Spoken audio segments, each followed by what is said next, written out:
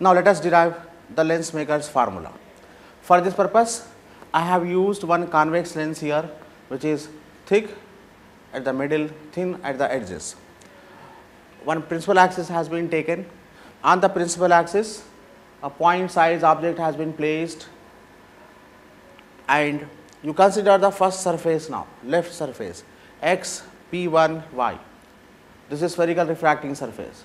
So in the absence of the second surface x p2 y, one ray of light which is passing through the center of the lens goes straight undeviated. The second ray of light which is falling at this point on the x p1 y, it gets refracted along this direction. Since we have assumed that this second surface is not there, then this refracted ray goes and meets at this point, which is represented by I dash. Therefore, for the surface x p1 y, O is the object and I dash is the image. The refractive index of the surrounding medium is mu1 and the refractive index of this lens is mu2. Since the refraction is taking place from rarer medium to denser medium, then I can use the formula for refraction which I have written on the board, mu2 upon v minus mu1 upon u equal to mu2 minus mu1 upon r. So I write like this: for surface x p1 y, I write this equation mu2 upon v dash minus mu1 upon u equal to mu2 minus mu1 upon r. Why we have taken v dash here means because this v dash is the image distance. But actually the second surface is also present. So for surface at for surface x p2 y, that means when the refraction is taking place at the second surface is also. Then for this second surface x p2 y, I dash will be the object and I will be the final image. So therefore again I will be using the second equation. According to that second equation, what I can write is, here I will write mu1 upon v minus mu2 upon v dash equal to mu1 minus mu2 upon r. Since these two surfaces are having different radii of curvature, if we imagine, then this is r1 and this will be the r2. Now these two equations has to be added. So adding equations 1 and 2. So you can write this equation as 1 and this as 2. So if I add these two equations, you look at this term here. Here mu2 upon v dash, here mu2 upon v dash, this is with negative sign, this is with positive sign, these two gets cancelled. So the only remaining things I will write mu1 upon v minus mu1 upon u, this is equal to, here mu2 minus mu1, this is mu1 minus mu2. So I can write like this mu2 minus mu1 and multiplied by here 1 upon r1 minus 1 upon r2. This mu1 is taken common here now, mu1 1 upon v minus 1 upon u, this is equal to same right hand side mu2 minus mu1 multiplied by 1 upon r1 minus 1 upon r2. If I take this mu1 towards the right hand side, then it comes here. Again when mu2 by mu1 is taken, then that will be mu, then minus mu divided by mu, it is 1, therefore mu minus 1 into 1 upon r1 minus 1 upon r2. So this is actually equal to 1 by v minus 1 by u. It can also be written as 1 upon f, because 1 by v minus 1 by u is equal to 1 upon f. So this much portion is the lens formula, but the reciprocal of the focal length of a lens is also called as its power. Therefore this formula is called as the lens maker's formula. It is called lens maker formula because lens manufacturers, they use this formula to manufacture a lens of given focal length or a particular power. This is important formula for 3 or 5 marks, so this needs a lot of practice. Now let me explain how the refraction takes place at prism. the ray diagram showing the path of light ray I will be drawing on the board. I am taking one equilateral prism ABC. This angle A is called as the angle of prism. This prism is bounded by the two refracting surfaces wedge shaped. This BC is called as the base. AB and AC are called as the refracting surfaces. I will select one point known as a point of incidence. At this point, I am drawing one normal like this. At this normal, one ray of light has been taken which is falling. We call this as the incident ray PQ. Since the light ray traveling from rarer to denser medium, it bends towards the normal and travels inside the prism. One more refraction takes place at surface AC. At AC also we have to draw one more normal. So, this is also the second normal, and these two normals are meeting at a point here. So, from this point again one more refraction takes place. Since the light ray is traveling from denser to rarer medium, it bends away from the normal. So, this point is R, this point is S. So, PQ is the incident ray, QR is the refracted ray inside the prism, and RS is the emergent ray. This is N1, this point is N2, we call this as N3. Now, this angle is angle of incidence I. Here this is R1, this angle is R2, now this angle is angle of emergence. If I extend this incident ray PQ and also the emergent ray RS in the backward direction, these two rays will be meeting at this point. Let us call this point as, let us say, S. Now, this one S already used, you can call it as U, and this is V. Then the angle VUS at this angle, this is actually called as the angle of deviation. Angle of deviation is defined as the angle between the directions of incident ray and the emergent ray. This angle of deviation depends upon the nature of prism, the angle of prism. We will derive the relation for that also.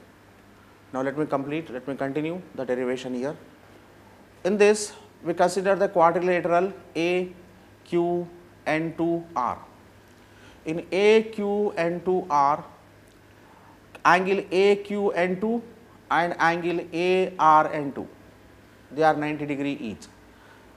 Therefore, the sum of these two angles is 180, leaving the angles A and angle QN2R. The sum of these two angles is 180°. Similarly, you take the lower triangle here, triangle QN2R. In this, angle R1 plus angle R2 plus angle QN2R is again equal to 180, because sum of the angles in a prism is 180°. Now, if you compare these two equations, here angle QN2R, here also QN2R, leaving angle A equal to angle R1 plus angle R2. You call this as equation number 1. क्या हुआ, नहीं हुआ क्या? अच्छा, sound उधर आ गया क्या? हाँ, कौन सा ये रन? हाँ. So, angle A equal to angle R1 plus angle R2. Let us call this as equation number 1. Next, you take this triangle, triangle UQR. In this triangle, if I consider this angle here, which is angle UQR, then it is equal to angle UQR is equal to angle I minus R1, and angle URQ, this is equal to angle E minus R2. This angle I have taken. Now, the sum of these two angles is equal to delta. Because of that reason, I can write delta equal to, means angle VUR r, which is delta, equal to sum of angle UQR and angle URQ. Now, if I substitute the values from these two equations, I get I minus R1 plus E minus R2. Now, rearrange the terms, I get I plus E minus R1 plus R2, or else I plus E minus A, because R1 plus R2 angles equal to A. Therefore, here it is delta. That means A plus delta equal to I plus E. This is the equation which relates the angles of prism. Usually, this formula is called as prism formula. Experimentally, this fact was found that as angle of incidence increases, the angle delta initially goes decreasing. It goes on decreasing.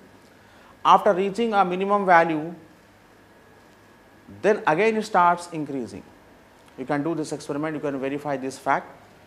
So, if I plot the graph between angle of incidence I and angle of deviation delta, so then I will get a graph of the parabolic shape in which the minimum angle of deviation is called as the angle of minimum deviation.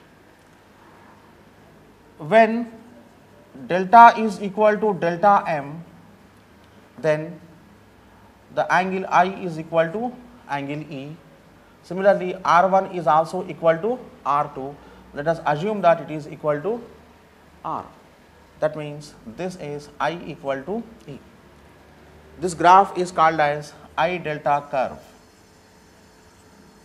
Using this fact, we can rewrite this equation and the equation 1, these 1 and 2. So, according to first equation, when delta equal to delta m, as I told you, R1 is equal to R2, assume that it is equal to R, then I get angle A equal to angle 2R. This gives me angle R equal to A by 2.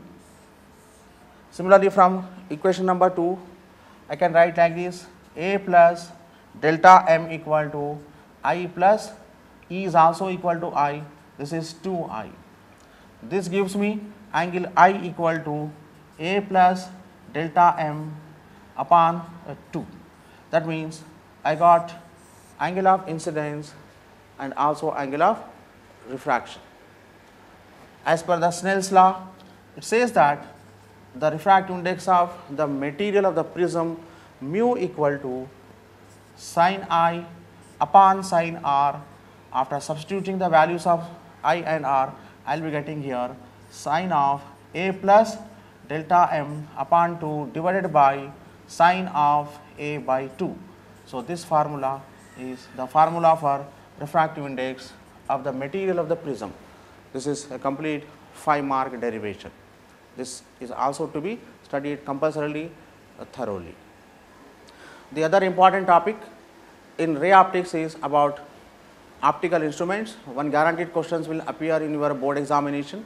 So, let me begin with the simple optical instrument, that is called as a microscope, and in that also a simple microscope I will be explaining how it works. Basically, a simple microscope is a convex lens of short focal length. The formation of image and the details you can see on the board now. I have taken here one convex lens, and here the principal axis has been drawn. I have drawn here one axis inside the lens, axis of the lens. Then here this is focus, principal focus of the lens, and here center of curvature. The other side also I am representing the point F, principal focus. When the object is placed between the optic center and the focus of the lens, then this convex lens forms a virtual image towards the same side. One ray of light starting from the object parallel to the principal axis After refraction, it passes through the focus, the other side. Another ray of light which is passing through the center of the lens, it goes undeviated. These two refracted light rays, they are diverging, hence image can't be obtained this side. But when these two rays, when they are extended backwards, then they appear that they are coming from this point. So, at this point virtual image will be formed, and this virtual image is bigger than the object. Hence, we can say that when the object is placed between optic center and focus of the convex lens, it forms enlarged and erect virtual image towards the same side. Therefore, this simple arrangement is called as a simple microscope, because this convex lens forms a bigger image of the object. The magnifying power of this simple microscope is written as 1 plus d by f. In this equation, m represents magnifying power, or it is also called as the angular magnification. Here f is the focal length of this lens and d is the least distance of distinct vision. That means the final image is formed at least distance of distinct vision. For a human healthy eye, it is around 25 centimeter. This concept we will be using in the next optical instrument, which is called as a compound microscope. In compound microscope, we can get a bigger magnification. Naturally, it has more than one lens. So, how the compound microscope works, its a construction, its a working principle, and the equation for the magnifying power, let me explain. So, here we have one principal axis. These are the this is the method of drawing the ray diagram. We take the principal axis first, and on that we will take a convex lens of short focal length, and this point is FO. FO represents the principal focus of objective lens. This compound microscope has two lenses. One is objective lens, which is towards the object, which is placed towards the object. So, this is the objective lens. When the object is placed beyond its focus, then this lens forms its real and inverted image on the other side. Therefore, here I will take one more point, which is FO again. One ray of light parallel to the principal axis. After refraction, it passes through the focus. Then second point I will be taking from the center of the lens, it goes undeviated. When these two are meeting at this point, then this point will be the position of the real and inverted image. This is magnified image. If you want to have further magnification, then we will take another lens which is placed towards the eye, which is of bigger focal length, larger focal length than the objective lens. If I bring this lens from certain distance, if I adjust the distance of this lens,